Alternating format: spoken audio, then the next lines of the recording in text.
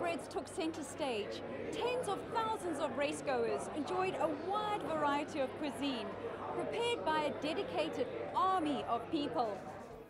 Estimating the privately arranged catering in the biggest event hospitality village on the African continent was impossible. However, Gold Circle confirmed that turnover from their own catering efforts on the day, together with the Gold Cup Day at the end of the month, makes up for half the annual catering turnover at gravel race meetings alone.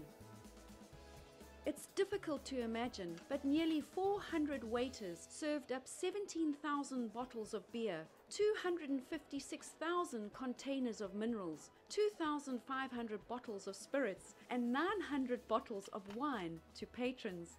Gold Circle's 40 chefs on the day prepared in excess of 15,000 meals, 8,000 of which were their famous Durban curries. What is it like catering on a day like Vodacom Durban July? It's a rush, a lot of work, it's a lot of fun. It's hectic, it's fun, it's potentious, it's time consuming, but at the end of the day it's what we love. The adrenaline rush is really amazing.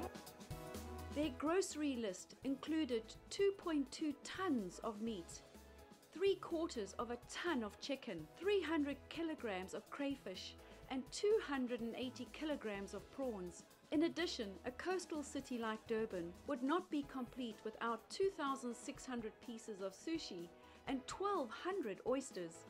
To complement these meals, there were also 120 pockets of potatoes, 280 kilograms of cheese, 150 kilograms of mushrooms, 250 dozen eggs, 30 kilograms of coffee, 20 pockets, not packets, of sugar, and half a ton of rice. And all this just for Gold Circle's catered outlets on the day. Does it mean a lot to you to see people enjoy the food that you prepare? Absolutely, I think it's the highlight of the job, is watching people enjoy what you've made. It's very satisfying. Does it mean a lot to you to see people happy? Oh yeah, definitely.